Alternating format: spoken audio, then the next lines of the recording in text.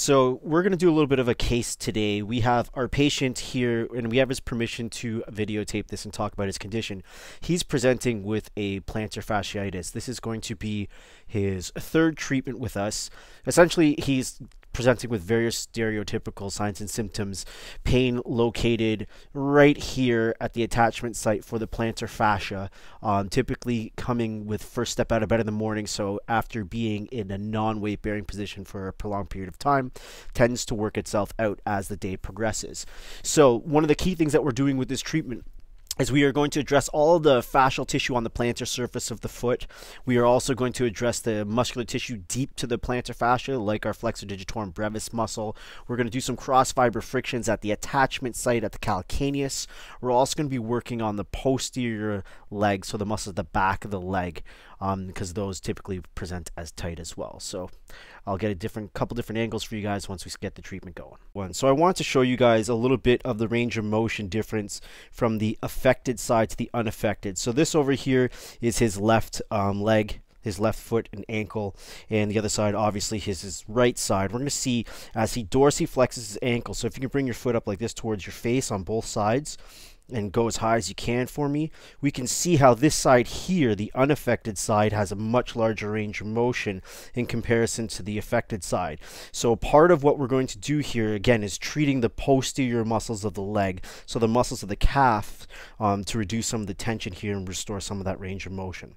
So one of the treatment approaches that we're going to utilize are cups. These are going to be dry cupping. So we have our plastic cups that are going to be placed over the medial gastrocnemius muscle belly, the lateral gastrocnemius muscle belly.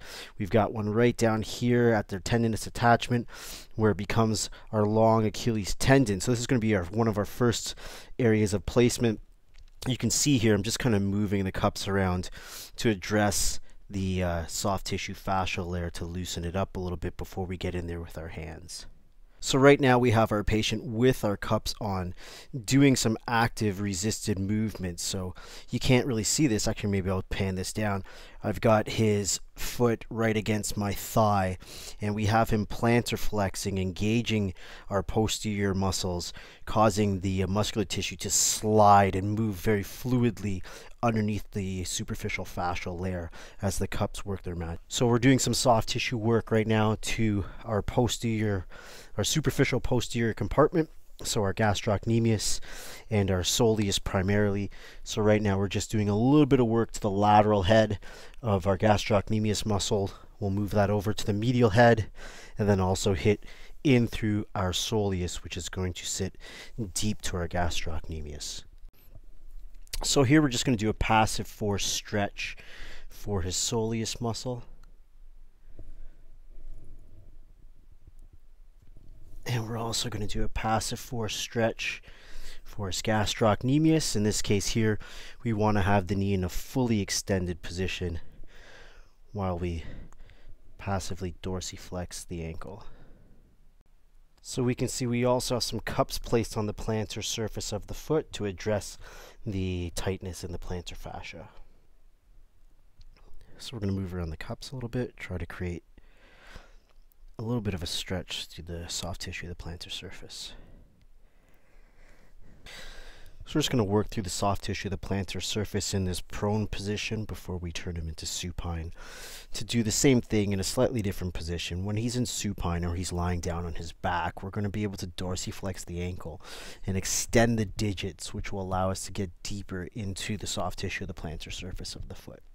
So again, we're holding the ankle into a dorsiflex position, as well as extending digits 1 through 5 to create a stretch through the plantar surface of the foot as I do some soft tissue work through the plantar fascia, which is significantly more pliable than the previous times we had seen him, which lets us know that we are making great progress. As well, subjectively, he states a significant reduction in discomfort. And to his credit, he's also been doing his home care exercises consisting of stretching and some self-care soft tissue work. Another thing we want to do for this condition is something called cross fiber frictions. It's a technique that you're going to use. It's relatively deep. It's a little bit uncomfortable. Nonetheless, this is going to be significant in reducing the discomfort associated with this condition. So again, we're going to have the foot in this dorsiflex position, so he's pointing his toes up towards his face, or passively I'm doing it for him. I'm also going to extend the digits like this, so that's the position that I want at the ankle.